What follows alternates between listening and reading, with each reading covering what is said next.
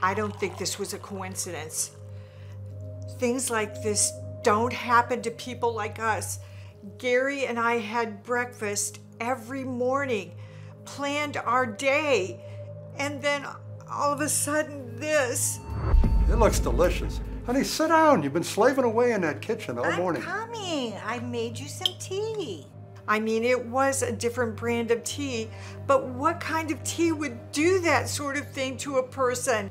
Now, don't drink it too fast. You always burn yourself, you silly man. Come on, honey. Do you think I'm stupid?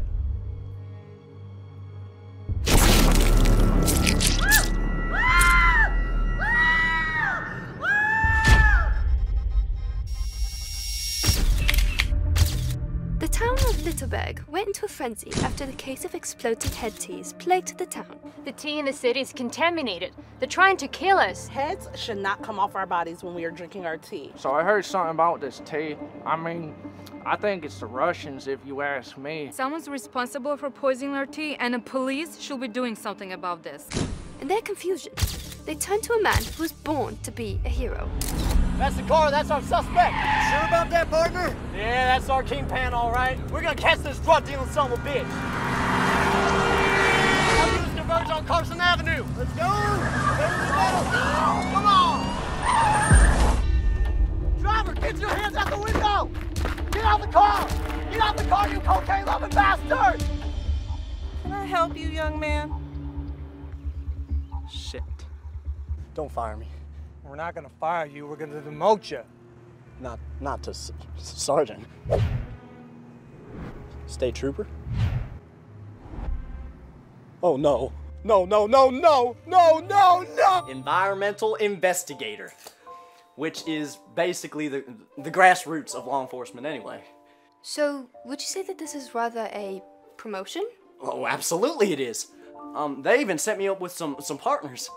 We're basically one step below the FBI. Get out of my crime scene, Vern. Oh, come on, Heather. The FBI just can't hog the crime scene. Yeah, we can.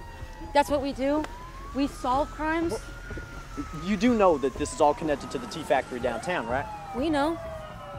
The guy who died, Gary, he owned the factory. What? Yeah, and that's not all. There was a few more incidents. What incidents? Dude, I heard this tea was pretty mind-blowing. Really?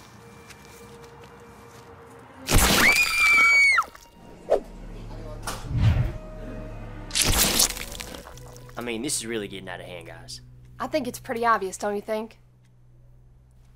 Whoever's contaminating the tea with explosive reactive powder must be doing it straight from the tea factory. Oh, what are you saying? Wait, I think I read you. We just have to drink decaf tea. What? No!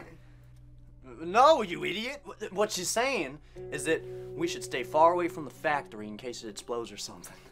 Guys! The bad guys are gonna be at the factory. We can apprehend them.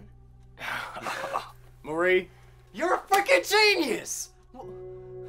Tomorrow, we're gonna get those bastards. Woo! Cheers!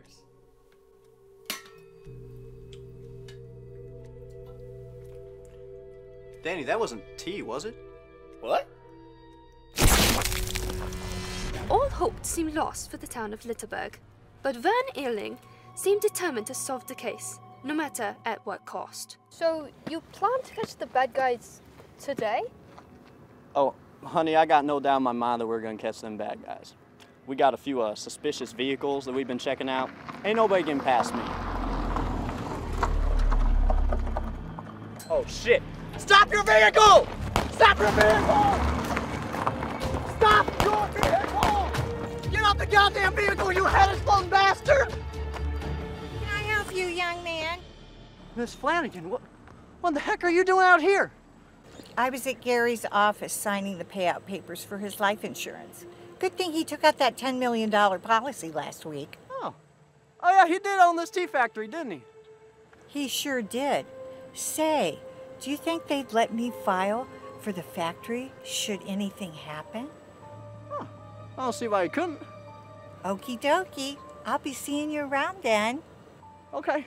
Take it easy, Miss Flanagan. False alarm. Just Miss Flanagan. What if she's the mastermind that contaminated the teas, that murdered her husband and tons of innocent people? That sweet old lady? Let me tell you something, Marie. It's never the sweet old ladies.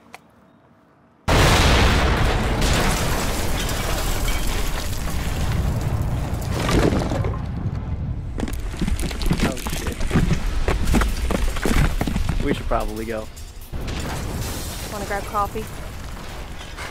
I'm more of a coffee guy myself.